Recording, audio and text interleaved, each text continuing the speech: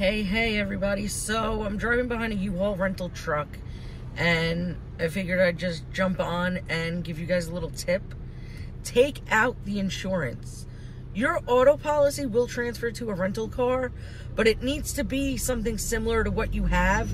And that U-Haul truck in front of me, that is a commercial vehicle. We would not write that on your personal auto, and your personal auto is not going to cover it.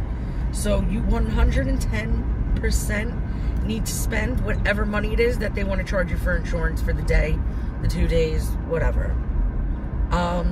When it comes to a regular rental car, you know, you're on vacation, you have a Toyota Camry at home, and you're renting something similar in the United States, where we'll cover that. The same coverage that you have on your car will transfer to that.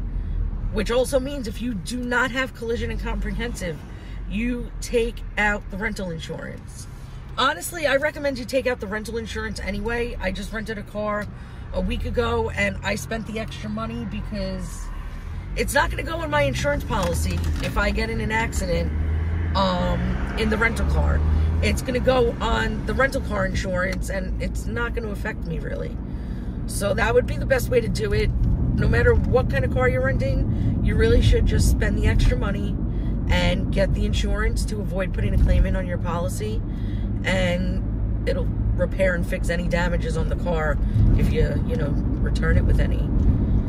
So reach out if you have any questions. Always happy to help, and have a great Thursday night, guys.